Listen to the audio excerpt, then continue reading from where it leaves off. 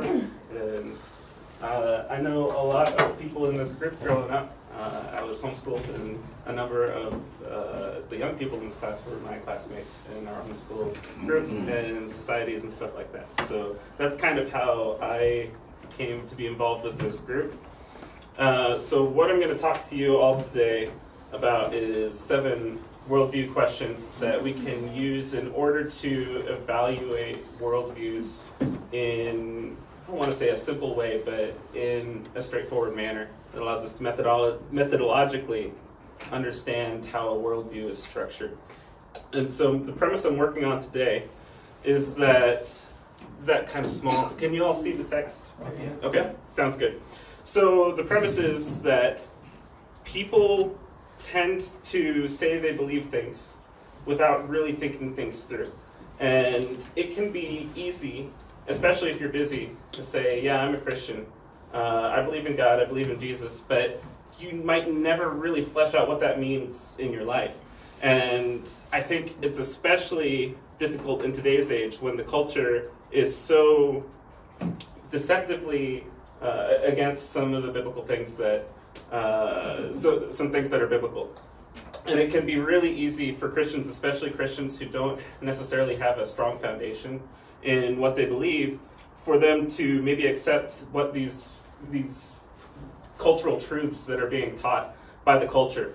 And so there are a couple things that I want to take out of this study.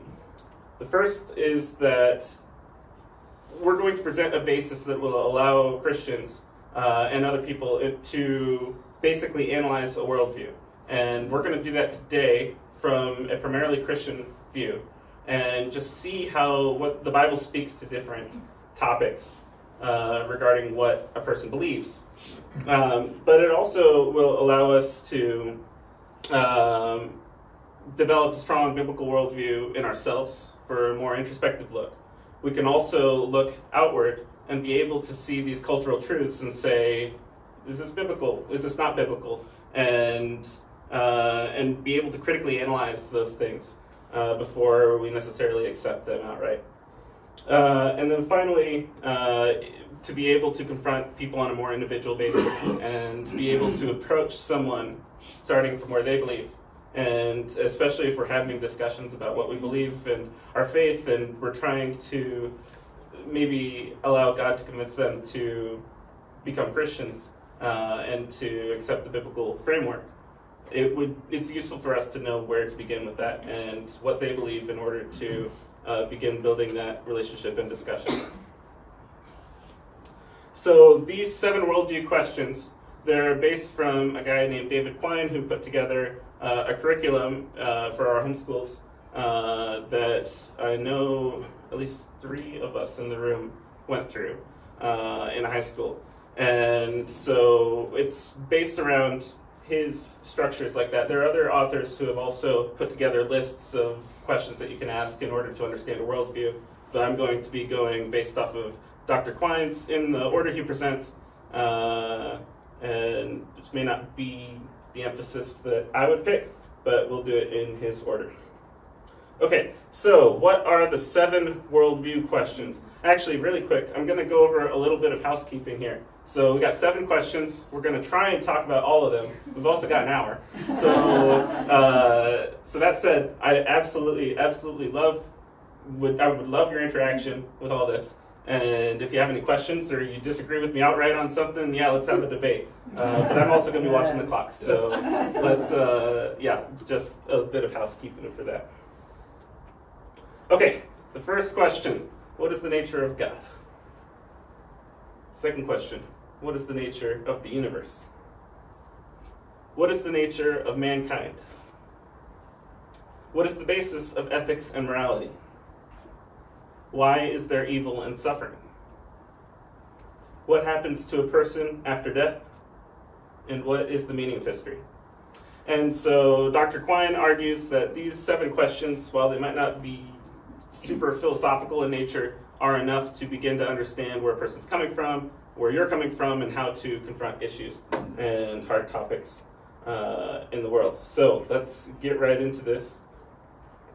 Oh, and one other thing is that I won't be able to go into great detail for all these, but in the coming weeks, we're going to spend some more time looking at specific belief systems, how they approach some of these topics. So my dad told me yesterday while we were talking about this, he's like, yeah, you're like building the bookshelf today. And then we're going to be filling in the books on that bookshelf in the upcoming weeks. So that said, we're not going to be able to go into a whole lot of detail, but it should be enough to get us started. Okay, so what is the nature of God?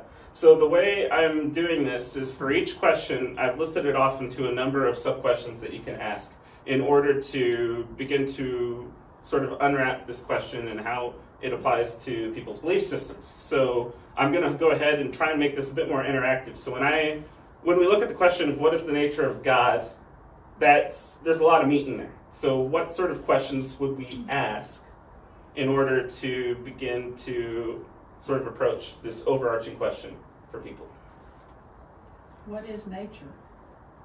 What do you mean when you say, what is nature? Okay, good question. So the nature generally is sort of what is something like, right? And maybe a bit of how do we know what something is like, right? Okay. Yeah, Tyler. Yeah, even like, is God good? I think there are a number of people who may believe in a higher power, but don't think that he's good or that he cares. Yeah, I think so too. Yeah, is he personal? Is he personal? Does he care about me personally? Yeah. I work with a lot of gals that believe in God, but they don't think he has anything to do, cares about that. Right. So Thomas, when you say is he personal, is that about what you mean? Yes, and to some extent, because again, there's a lot of people who will think in terms of a God who is a part of an element. So I'm thinking Hindus would sit there and say it's a God, but it's not personal in the sense that it's relatable. Right. Another thing is, how many gods are there? Is he the one God? Great question. Yeah, exactly. They're all good questions. Right. Is he eternal? Is he eternal? Yeah. Yeah, and so, let's see. So these are the questions that I listed when I was going through this myself. So the first question, is there a God? Right? I think that's a big one, right? And what do we mean by that? Is that just supernatural, right? Where is it just something that's above nature or science? Or, like, as you've been talking about, is there something bigger than that, more personal? So does God exist? What is God like? And then go into detail. Like you said, is he personal? Woohoo, I got one. Are there multiple gods? Yeah, you guys are doing good today. Yeah, I should have brought candy, man. Yeah, is God powerful? Is God immanent? Is he here? Is he sovereign, right? How do we know God? Does God care? So, yeah, you guys did great. So the way I'm going to outline this is I'm going to spend a slide going over the biblical view, basically the way I have understood the scripture about what God is. In this case, I'm pulling directly from what Scott did a couple weeks ago. Yeah, so this is the list that... That's why they did so little. Yeah, exactly, that's right. Yeah, you guys have been through this already. So this is a list of attributes that Scott came up with, or at least presented, on, I guess, a couple weeks ago. So God is eternal, he's infinite, self-existent, self-sufficient, triune, he's spirit, he's omnipotent, he's omnipresent, omniscient, unchangeable, personal, and good. I think that's a pretty good list. And I wouldn't add anything to that except sort of going off of what Francis Schaeffer said and Tyler brought up a couple weeks ago. God exists, and he has revealed himself to us. And I think those are really important, right? And he's revealed himself to us in nature and also through his scripture. And he's intending for us to have a personal relationship with him, and he's here, right? So those are kind of what I understand the Bible to be describing, how I understand the Bible to be describing God. So, if we were to look at that from a non-biblical view, say perchance from the view of Islam, how would we instead describe God? He is one. God is one. Okay. I think that's a big one. That's a big one. Right. He's not really immanent. Mm-hmm. He's not really personal. Right. So He one of doesn't those. care. Yeah, I think you guys hit on the big ones. So what I did is I went through that exact same list. And can you guys see the red on there? Yeah. Yeah. Okay, good. Whenever I put colors on a slide, I'm taking a gamble. Are you saying that these are things that are not in the Quran, or that they just don't believe, or both? What I'm doing is I'm taking the biblical view. I'm saying this is what we believe about God, and this is where Muslims would disagree Okay. about what God is. I haven't spent a lot of time looking into the source material from the Quran, but from my understanding of what I've read about Islam, this is sort of what I believe. So God is not triune. God is one. God is not personal, like we talked about. And it's interesting. For the last one, is God good? They would absolutely say yes. Yeah. But I don't think that's the same way we would define good. Yeah. So what's the Muslims' view on grace? I don't know. I'm not an expert on that. Tyler says. Yeah, they would in the discussion of being saved, right? They would appeal to the mercy of God in a similar way that we would say, "Well, I'm saved by His mercy and His grace." But it's there's no security there. It's just appealing to His mercy. Allah is forgiving, but they cannot reconcile that with the justice of God. So at the cross, we reconcile justice and mercy, but Muslims really struggle with how is it that God should forgive me though I'm undeserving? How can He give me mercy? And it's a mystery they appeal to until the day they die. They never know. So Yeah, that's why when you said mercy and grace, I would drop the word grace. yes, yeah. Interesting. Not Right. legalistic. Oh my gosh, yeah. Yeah. Cool. Let's look at this from another perspective, from atheism. So how would an atheism describe God? Yeah, exactly. Yeah. God is not. Yeah, so that's good. Okay, I've got one more. What about humanism? So Exactly. I like how you switched it right on. yeah. So based on that list we had before, what's different? Basically, so how would a humanist describe man, humankind, right? That's Man is good. basically good. Yeah, and I think it goes deeper than that, to be honest. But I might be overreaching here. But I think a humanist, would, especially from like the early 1900s or something like that, would go ahead and say, yeah, if man wants to be, man can last forever. If man wants to, man can go wherever he wants. Man has created technology in order to build themselves. Man can feed themselves. Triune and spirit don't make much sense in this system, but I think at the extreme humanistic view, man is God. I always knew you were a romantic, so.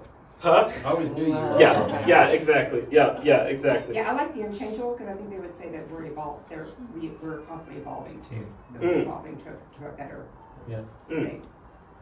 Yeah, that's good. Yeah, I think you're right. And yeah, man is good. Right? I think that's a communist view too. yeah, Pretty much. yeah. Yeah, I think you're right. But the big idea is that man makes himself, right? And man is good, and man can do whatever he wants to. And if we all just work hard enough, we can make the system as good as we want, and everything will be peachy keen. Cool. Okay, so that's the first worldview question. And I mean, we could go through a lot of different belief systems and approach how they view God. When I put these slides together, I basically picked a couple for each worldview question, a couple of belief systems that really get expressed well in that specific question. So this is kind of what I saw for the nature of God. So the next question, what is the nature of the universe? So what sort of questions might we ask in order to begin to unwrap this topic? Did it evolve? Okay, that's a really good question. How old is the universe, right? Is it orderly? Yeah, okay, that's a good one. And that's one I don't believe I put on here. That's a really good one. Is the universe ordered or is it chaos? Oh, bonus for Scott. Yeah, that's right. I just wanted to keep that sticker. Or was it created? Well, that's good. I like that. Does the universe create or was it created? I think that's really good because from maybe a naturalistic perspective, people believe that the universe just was, right? And that it has created intelligence through some sort of natural means. I like that point. I was at Old Navy and they were selling a T-shirt that said "The universe will provide," and I was like, "Oh wow." I think we covered this, but like eternal. Has it always existed? And will it always exist? Is it infinite? Right. Yeah. How big is it?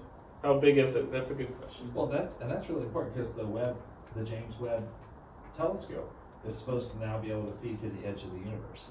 Oh wow. And Yeah. are we in the multiverse? I mean, Horton and the Who would say, we might have a multiverse. Right. It's my favorite. Theology from Dr. Seuss? I thought she would go with the Marvel universe, but she went with Dr. Seuss. That's awesome. Yeah, that's it. Yeah, so questions like, where did everything come from? Why does the universe exist? I like this question because it's not asking what. Science is always trying to answer, what is this, what is this, what is this? And maybe from a more philosophical question, we care about the why. Why does the universe exist? I also ask, why is the world beautiful? Oh, that's interesting. What is our relationship to nature? Where did life, people, and intelligence come from? What is our relationship to other things we would call living, like plants and animals? You called it. Is there a multiverse? Are there intelligent extraterrestrials? I think that's a really interesting question. And I think the Bible might address it, though it might be indirect. Okay, so I did want to go on a little rabbit trail here, because every time we talked about this presentation, people always wanted me to talk a little bit about some of the science and stuff. And we'll go into a bit more detail about science and worldviews, I think, in 4 or 5 weeks or something like that. Yeah, I don't know. Yeah, we'll look at the schedule after today. Is it truly a rabbit trail if you have a slide for it? Just wondering. Well, I could have put the slide in the appendix, and then that was always in my mind that the slide would go in the appendix. But so I've got a couple quotes here, and we're just talking about these things called anthropic coincidences. So this is from an author called Stephen Barr. He wrote a book called Modern Physics and Ancient Faith, which we actually studied for one of my undergrad classes, which is really cool.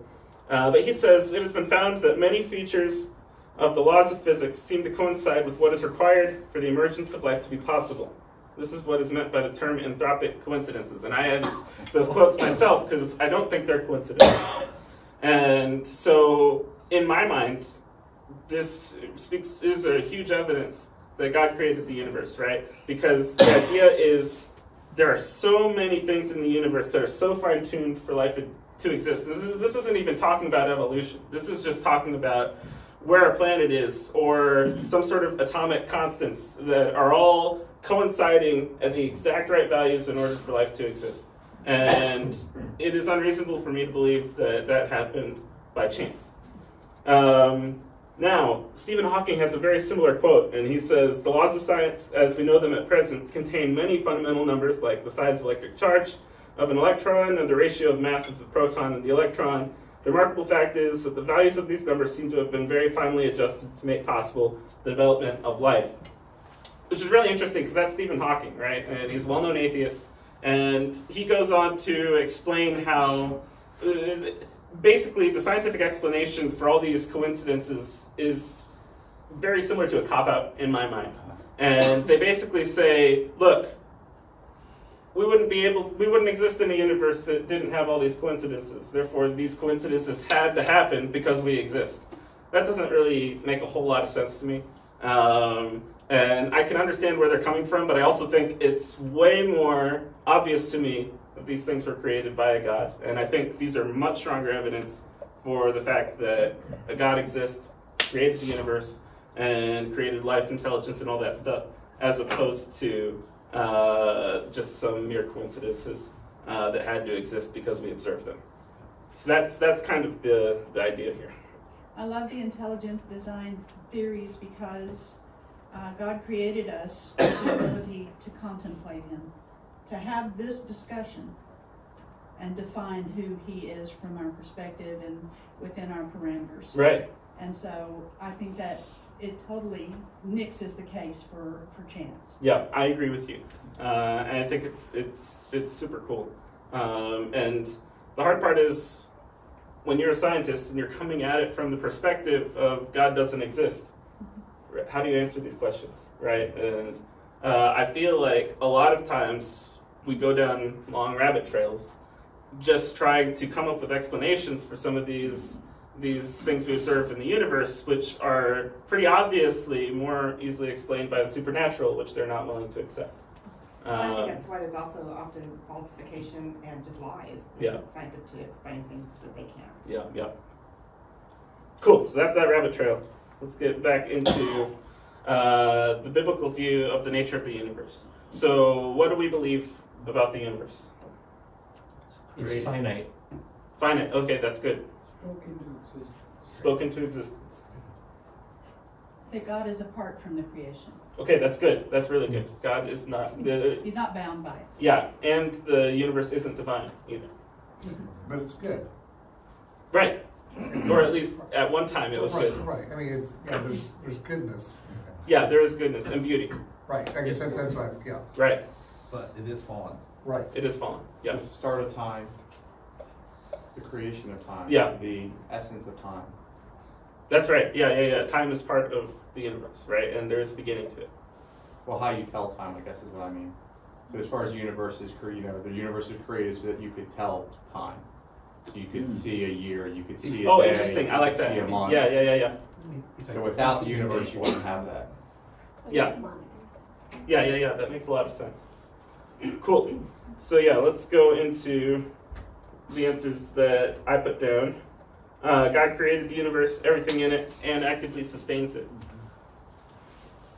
God created the universe for his pleasure and also for our dominion. God endowed us with the ability to perceive and enjoy the creative masterpiece that is the universe.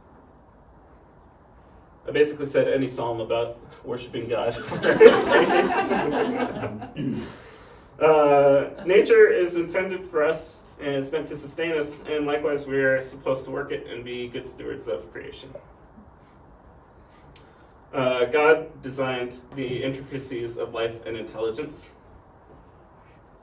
We are likewise above the animals and plants, and they are part of nature. They were created for us. And yeah, so here's my argument that there's no multiverse or aliens. So from multiverse perspective, from a Marvel multiverse perspective, there are multiple copies of me running around, right? And That's scary. yeah. Oh, I know. Well, I'm thinking about you, Scott. But The super villain, Scott. from my perspective, when they talk about the multiverse, they're like, yeah, all these things are happening, right? And it seems to me that if that existed, then there would likely be a saved version of me and an unsaved version of me in this multiverse. I don't know if that's a correct logical step, but that's kind of how I'm thinking of it. And in that case, that doesn't make sense, because in Revelation 20, you're either saved or you're not saved. Your name's either in the book of life or it's not in the book of life. And it doesn't make sense to me that those don't coincide for me. But another thing that just occurred to me is that it's not self-sustaining, that God sustains the universe. Right. Yeah. And that's one thing. He upholds it. He holds it all together. So. Yeah, I think that's true. And yeah, that's one thing that I didn't put in here that I wish I did, is that the universe is not divine. I think that's a really good way to sum that up. And then from an alien's perspective, Christ died once for all. And I don't think the reason we're fallen is because our great ancestor Adam and his wife Eve sinned, right? And would that curse apply to extraterrestrials, right? All that stuff. And especially, intelligent extraterrestrials, right? And did Christ die for them? And all questions like that. And the Bible clearly says Christ died once for all. And so I don't believe that they would apply. I also think culturally our concept of aliens is that they're intelligent and incredibly powerful, sort of demigods, and yet humans are the crowning work of creation. So even if on some faraway planet there was some microbe, Right. you could call that an alien, but nothing will ever amount to human beings as God has made us in the image of God. So, Yeah, that's another great point. Yeah, there was years and years ago, there was in the Jesus movement a singer, and I can't remember his name, but he had a song about that if there was life on other planets, that Jesus had been there and died for them too. And I just always thought that was so wild. Where did you pull that? Yeah, exactly. Yeah, if our Cite Mormon your people, sources. yeah, if our Mormons were here, they'd say they pulled it from Mormon theology. Yeah. Yeah. I think too, we need to look at the creation as a whole. He created it all for us to reign over. I think that's a really And good so, point. we're stuck here because of the curse. But when he brings us back to life, how much volume that will be on this small landmass. So I think that he has structured the entire universe to support us, for us to steward, not just this one planet. Interesting. Yeah. Yeah. When you talk about the aliens, this reminds me of a quote I heard from Carl Sagan. People put so much importance in the poor guy. He once said that if an alien came down to Earth, they would save us. You know, you see the demonic nature there of people putting their faith in aliens instead of, Satan's drawing them away from the truth, which is Christ. And I felt sorry for that poor guy. And the History Channel cannot imagine how there could be pyramids without aliens. Yeah, exactly. But then they reject the creation of the universe. Yeah, that's another good point. Is that people sometimes go to aliens before they go to God, Yeah. right? It's really interesting. Okay, so let's look at this question from another perspective. So, what would a naturalist believe about the nature of the universe? Does the universe have a beginning? It does. The The Big Bang. Yeah. Although there are many in the big the cosmology world where they're trying everything they can to make an eternal beginning. Yeah. By using quantum theory to try and say that the universe had no beginnings. I've seen one approach that tries to say, the Big Bang just keeps happening over and over and over again, and every time it's another shot at life, right? And The Big Bang, Big Crunch. yeah, I don't know. Again, it's just way out there for me, and it's much easier for me to believe that there was a personal creator God in charge of everything, right? Yeah, that's where it gets into the other things too. Is it flat? Is it open? Yeah. These cosmological things that are Right. interesting. Right. Yeah, is there an edge to the universe? Exactly. Right. Cool. So the universe is a freak cosmic accident. So this is looking at the question of why, right? Why does the universe exist? And naturalists say, no reason. It just happened. Universe is devoid of purpose. Beauty is an illusion, a side effect of evolutionary and natural selection. We are evolutionarily fine-tuned in order to appreciate beauty. And, beautiful things tend to be good food, right? Yeah, exactly. So, this is an interesting... Naturalism kind of goes in two directions when it comes to where the rubber meets the road. Some people believe humans are part of nature, right? And maybe the pinnacle of nature. Other people believe that we are terrorists on nature, right? That the fact that people exist is the worst thing that ever happened to the world. Yeah, I heard somebody describe us, we're yeast. The closest thing that they can find us to is yeast. Yeast. That would runs through its environment, eating everything and then dying in its own excrement. Oh, geez. Nice. Yeah, on that note. I think that perfectly encapsulates that worldview. Yeah, I think you're right. And when you're in a naturalistic framework, there's no purpose, There's no right? purpose. And it does lead to a nihilistic point of view, Exactly. right? And I feel sad for anyone who is a true nihilist, because that is a very sad place to be. We're in the proving of it. Life, humanity, and intelligence are natural, and they're products of evolution, occurring over a very long time span. We have no reason to claim dominion over the animals, except that we're smarter than they are, and stronger. That's still a good reason. Yes, it's a pretty good reason. Yeah. Sounds like evolution. But it's not some sort of divinely appointed right. Okay, from a mysticism perspective, and this is broad because there are so many different types of mysticism and stuff like that, but from a very broad perspective, what are some ways that a mystic, especially in some sort of Eastern philosophy, how they might answer this The question? universe doesn't exist. Oh, that's a good one. The universe doesn't exist. Yeah, exactly. there's the physical. You go to Gnosticism. It's the spiritual. It's more important than the physical. The physical is evil. The spiritual is good. You get those kinds of discussions. Right. The universe is divine. Is by definition Yeah. divine. I think that's a really good or point. animals, or that we are equal to the animals. Right. Yeah, everything has the spark of divine. Right. I That think God lives through man, therefore man is God. that's interesting. That's good. Right. Yeah. So the universe is divine, self-sustaining. Universe therefore has some meaning, though that might not be clear what that is. We can become one with nature. Call it God, we could call it nature, through meditation and abandonment of our human distortions. That's kind of what you were saying, it's kind of like a Gnosticism type of thing.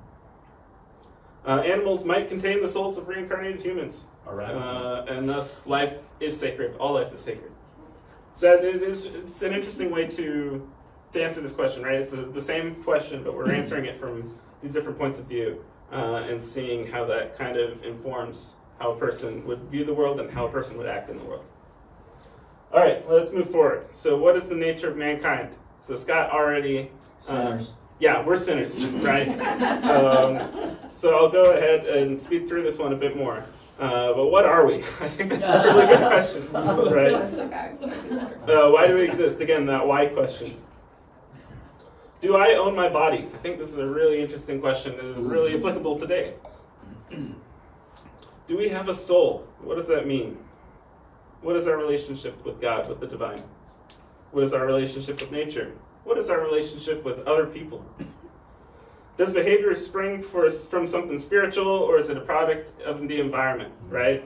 And this could go to as deep as we're all just mechanical, biological interactions happening in the brain, right? And that's why we do things, right? Or it could be something we're spiritual, or even though we're spiritual, our environment still speaks to our behavior more than we do. And finally, are people naturally good or bad? Okay, yeah, so thank you, Scott, for outlining this previously. So we are individuals created by God in His image. We are created with free will to have a harmonious relationship with the Creator. God has given us our bodies to use and to be good stewards of. It's more than just a home to us. It's also a home to the Holy Spirit, also a home to unborn children. And I think that's biblical. And we should be, I think the church should be, we're already pretty strong on these topics, but I think it's really good for us to be solid in what we believe about our bodies, because the world keeps telling us, you are you, your body is your own, you can do whatever you want. And I don't think that's biblical. Mm-hmm. Yeah, I mean, you've included the verse there in 1 Corinthians 6, but it's specifically talking about the Christian, but it does say, you are not your own, you've been bought with a price, therefore glorify God in your body. And the concept of bodily autonomy is utterly foreign to Christianity. Yeah. Humans are spiritual beings, and they have a soul, and they can know God. I think that's really interesting, right? To the point where some of these references basically say, in order to worship God, you have to worship Him in spirit. And I think that's really interesting. We are in dominion of nature, and we should be good stewards of it. We should strive for justice. This one's really interesting, right? Because some Christians say, hey, we shouldn't maybe intervene with the world system, right? And I don't think that's biblical either. Especially from these verses here, they're all like, strive for justice, strive for justice. The one who loves justice is good, right? And so justice is a huge theme in the Bible. But I also think mercy is also a huge theme in the Bible, right? And what does that look like, right? And so the way that I've come to understand it is that, at least for me personally, is that justice should be administered impartially by a group of people which we have established as being an authority over other people. Yet from a personal perspective, I should hold myself to a higher standard, but also administer mercy to people on an individual standard. That's kind of the way I understand that, and I think people really disagree on that. Finally, people can choose to act how they will. The desires of the flesh are most often in opposition to what is good. And that's kind of where Scott left off last time we met. Okay, so how does a humanist approach this question? We're innocent. We're born innocent. We're good. We're good. Yeah. We're not fallen, I guess. Yeah, exactly. Yeah. And I think, like I said, I'm approaching this from a 1930s perspective, right? Where everybody's very optimistic about the human state. But humans are the pinnacle of the world, right? And like we talked about in the first question, they're the closest thing to divine that exists. Humans have immense power to control their environment, and they can do whatever they set their minds to. Humans can dictate nature to their whim. Humans can achieve world peace with increasingly advanced communication technology. But the reason that we haven't had peace so far is because we haven't been talking to each other, nor have we had the ability to communicate effectively. That's it. Yeah. And people have made catastrophic choices in the past. But yeah, this was due to a lack of resources. And ultimately, people will be able to pull themselves out of the mess that we made for ourselves, and everyone will benefit. Didn't God diffuse the communication technology theory back at Babel? Yeah, I think you're right. That's a really good point. Just saying. Yeah, that's a really good point. Okay, so now I've got a little topic on what I'm calling wokeism. What do you guys think that I mean by this? I don't know. The group identity. You know, I'm not an individual with an individual purpose, but I only exist at the intersection of my different characters. Yeah. You know, that's really interesting because I think both sides are really emphasized, right? Not only, I mean, yes, we're a part of a group community, but also, and maybe for a very specific community, that the needs of those people in that specific community should be emphasized over others, right? And it's a really interesting viewpoint. I think there are a lot of problems with it. But yeah, let's pull these on the screen so we can talk to them. Could we call wokeism like wokeism/bullyism? Yeah. Yeah. I think for man's not created by God, which has always been the case for a lot of people, but not by evolution either. Man's created by himself, irregardless of what the naturalistic worldview says, how they're parted from that into something where truly it is about man, and it's about creating yourself how you want to be. Yeah. Yeah. Yeah, so humans have full right to do whatever they want to their bodies. I think that's a big tenet. Humans should be treated like their soul or themselves, whatever, is the most sacred thing in the world, and improper behavior comes from denying another person what they believe they should have. And then there are different flavors of wokeism too, I think. And so this is talking more about what Tyler is talking about. People who have less or share characteristics with people who have had less historically have a higher right to assert themselves over others. And thus justice should be partial to the minority groups and the oppressed groups, regardless of whether or not that's fair. Like how we define sin is also very different. You know, I'm not responsible in a lot of ways because it's nature versus nurture. I guess it goes back to that question. Yeah, that's a really good point. Yeah. There's no personal responsibility. It's Right. about the collective. Right, exactly. Yeah. Okay, so question, what is the basis of ethics and morality? So this question is primarily motivated by, like you're talking about, what is sin, right? Is there a good and a bad? And I think a lot of people, while they might not be able to describe it, would definitely tell you there's good and bad in the world. But they might not necessarily have a basis for what that means. And I think if you take like a naturalistic perspective to its logical conclusions, there's no basis for ethics and morality, right? We're evolutionary beings. We got where we are because we killed people and other animals that were weaker than us. right? That's, from a naturalistic perspective, what is good, right? We've evolved to some state that is way better than anything because of death and survival. And so, but I think most people in the world would disagree with that conclusion, because clearly things are good and bad, right? It's pretty obvious. So, some of these questions. Is there an absolute basis for ethics and morality? Does this apply to everyone, in all circumstances? Questions like that. Is morality based on circumstances? Should people judge each other according to their actions? Are there different types of morality for different people? So from a biblical perspective, yes, there is an absolute basis of ethics and morality that is based primarily on the character of God. There are clear sins which are listed in the Bible, and I pulled these specifically from the New Testament, because there are some who would, I mean, we're not bound by the law anymore, right?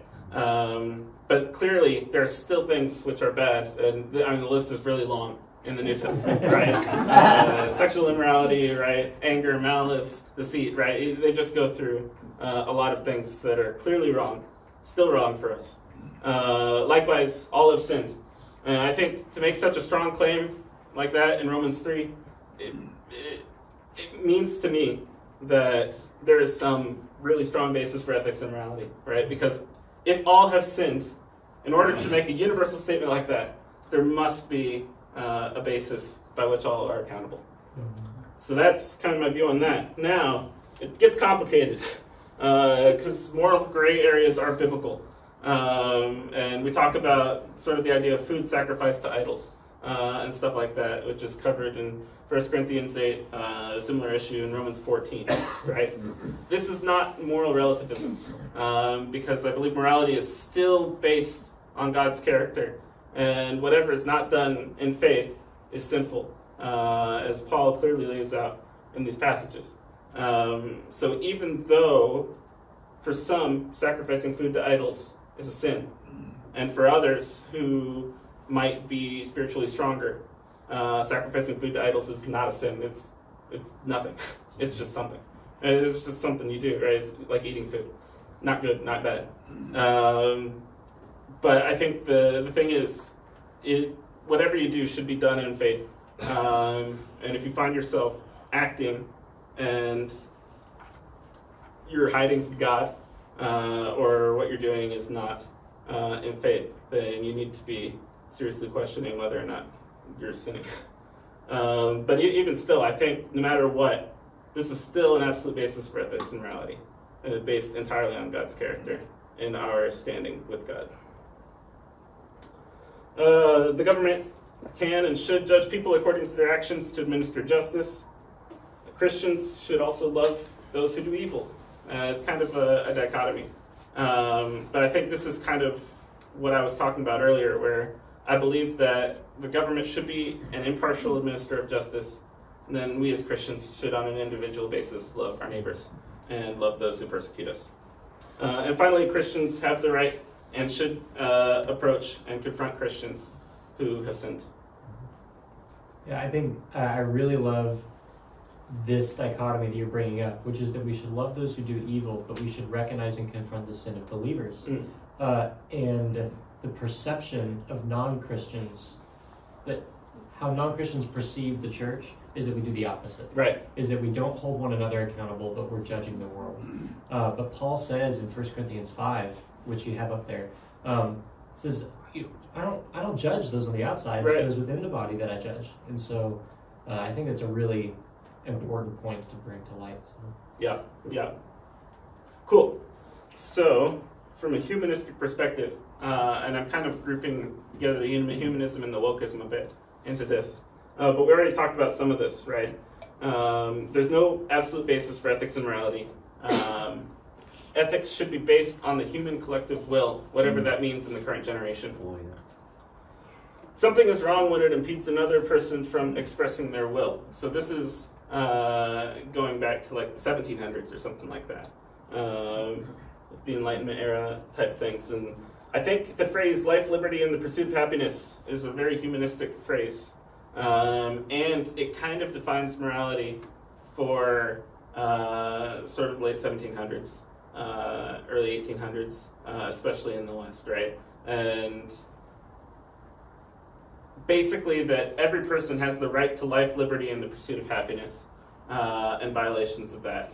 If you violate that for someone else, then that's immoral. That's the basis of ethics and morality, and that's what should be punished by the government, right? So the government is in charge of making sure that everybody has a right to life, liberty, and the pursuit of happiness. Okay, moral relativism. So there's no basis for ethics and morality. Ethics should be based on the individual human will, and ethics are primarily circumstantial. Actions are good if they have a good outcome, right? And even if the action itself is somewhat questionable, if it has a good outcome, if it's for the greater good, then yeah, it's good. And then everybody should be true to themselves and to do what they believe is right. So, Ayn Rand. Huh? Ayn Rand. Yeah. Well, I think too, one thing Tyler mentioned, well, however many months ago it was when he was up, but this idea to sit there and say, we are in a state now where your actions do not have to be good as long as your thoughts are correct. If you express a particular statement, it's carte blanche to act however you want to. Interesting. Whereas in the past, it was always the opposite. Right, it's what you do that matters. It's what you did that mattered. Yeah. And you have liberty of conscience. Interesting. We see society trying to define a new ethical basis, and they're struggling because it's not consistent, and it's impossible to do it consistently. Right. So you see that, good is bad and bad is good kind of thing that's going on now. Yeah, exactly. Okay. And then people should not judge each other according to their actions. Which, yeah, I put that in itself is a moral claim. The should not, the phrase should not, is saying that's moral, right? And so I think that's pretty interesting, right? So if you judge somebody according to their actions, then you're going to get judged according to your judging of them. That doesn't quite sound right. Okay, question number 5. Why is there evil and suffering in the world? Because there's people. Because there's people, hey, that's a good answer. Yeah, so the best way this is phrased, or the most common way this is phrased in the current society is, why do good or bad things happen to good people? I think this is the way the question has been asked by a lot of people throughout the generations. Why do people die? That's a good question.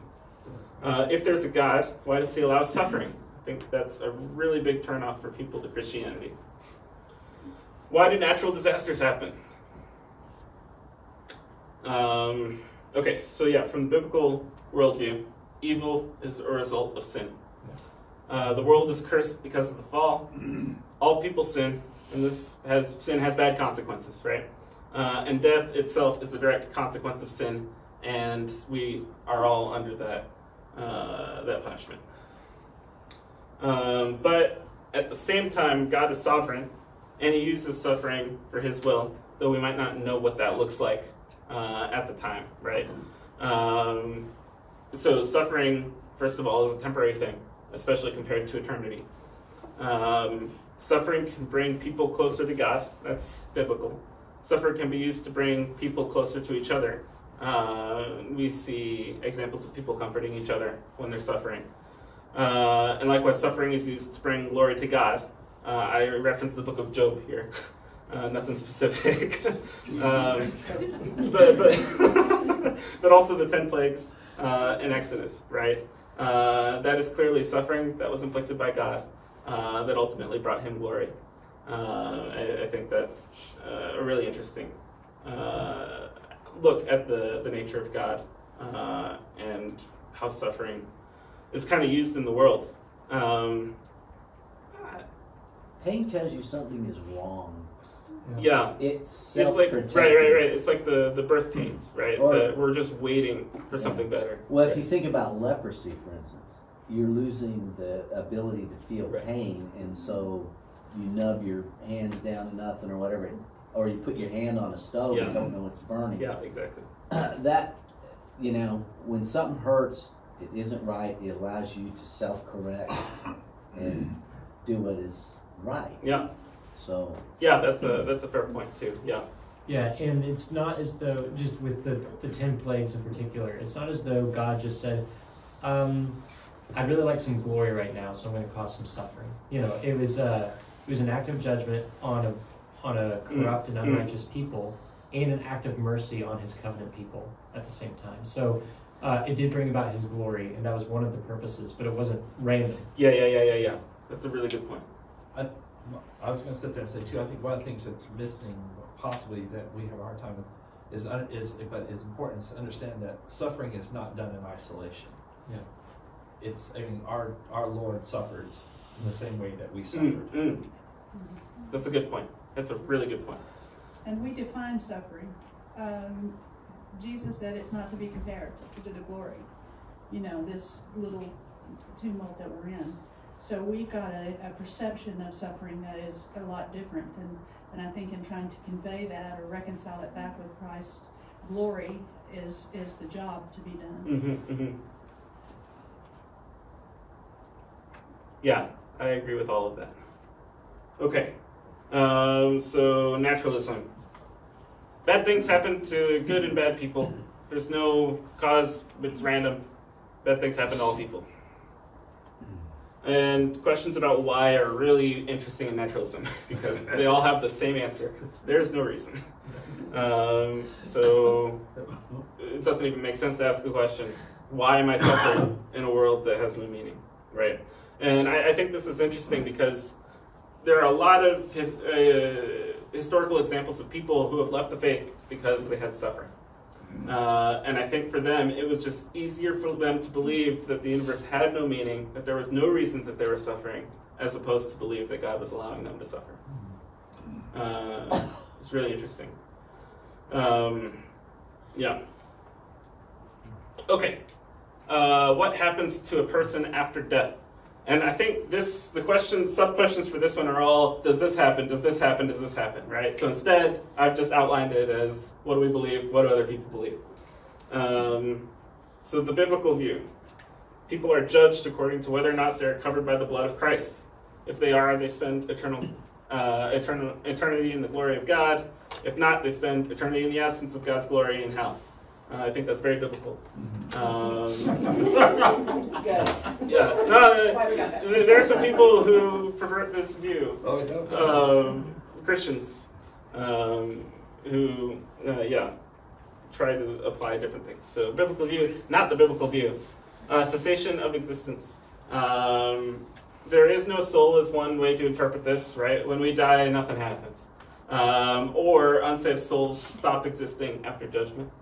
I don't think that's biblical. Some of you might disagree with me, and we could have a talk about that at lunchtime or something like that.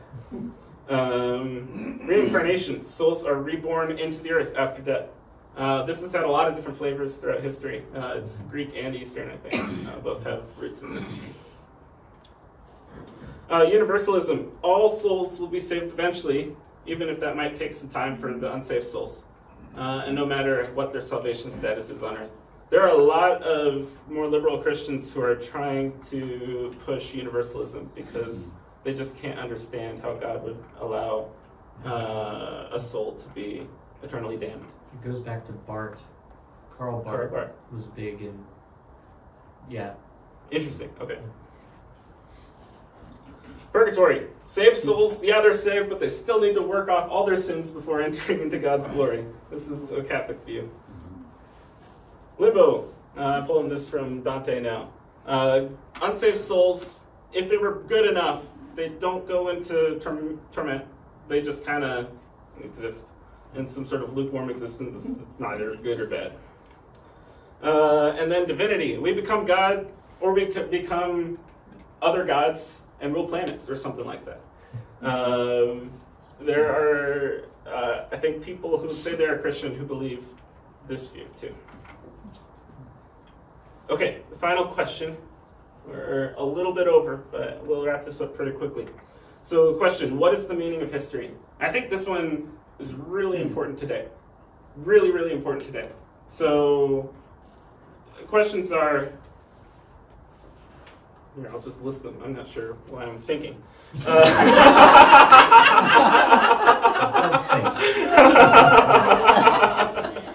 Okay, so questions like, does history matter? Why do we remember the past?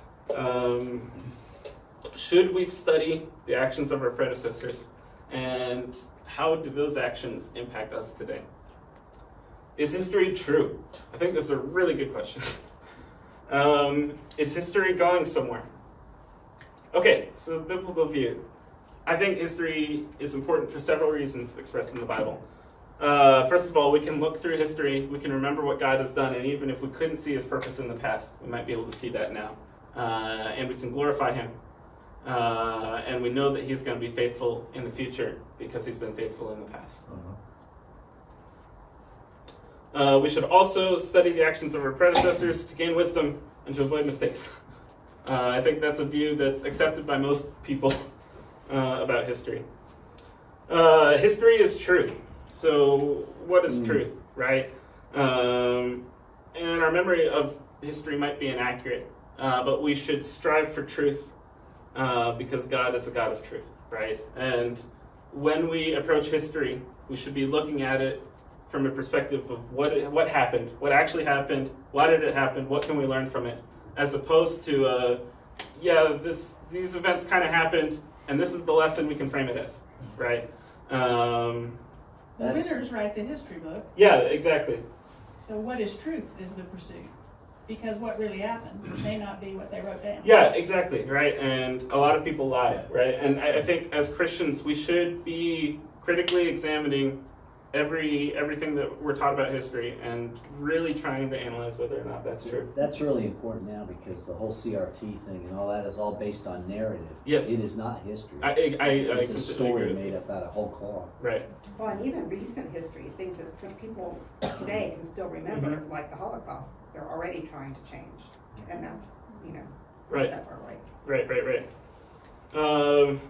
And so finally, history is the ultimate story of the world, right? Every part of the Bible and from our history, we're seeing God weave this giant story through history, from creation to the fall of mankind, to the establishment of the law, salvation, to the church, the second coming.